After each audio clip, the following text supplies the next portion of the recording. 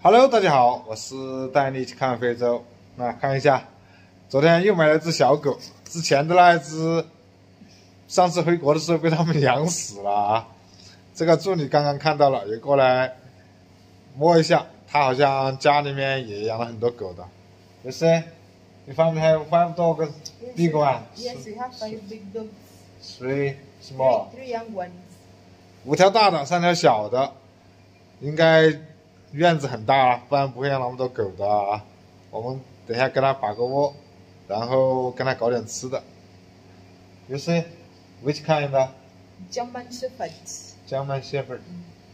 他不知道是不是德公牧羊犬，问一下看能不能搞一只小的拿过来养一下，养2只。You ask your mother whether can give me one small one. I'll ask her today.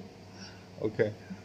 这是同事老陈回去了的衣服，刚刚问他不要了啊，给他扒个小窝。这个1天时间还是可以的，先用个小箱子吧。之前我们不是做了一个狗笼的吗？估计要再长2、3个月才关得进去。早上跟他弄了点稀饭跟那个猪肉，再喂他一点。OK, enough. This more. 再跟他搞点瘦肉在里面。应该差不多了啊，少一点点就可以了。看这个小狗，估计是饿了。早上的时候跟它这样配了一点，吃完了。这里估计等一下也估计吃的差不多了啊。刚刚来这里吧，条件环境还不熟悉的啊。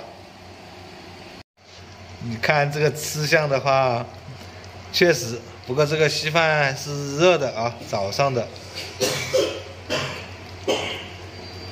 之前的那个也是半大狗了，几个月了，不知道患了什么病死了。这边的话基本上也不吃狗肉的，那当地人如果说看到你杀狗的话，可能还要报警举报的。所以说吃狗肉，听很多中国人说都是偷偷摸摸杀的啊，也是一个习惯嘛啊。不知道这只能不能养大啊？如果说助理那只能搞一只德国牧羊犬之类的品种拿过来喂一下的话，也还是可以啊。估计是家里面大户人家啊，5条大狗3条小狗，这个规模也不小了啊。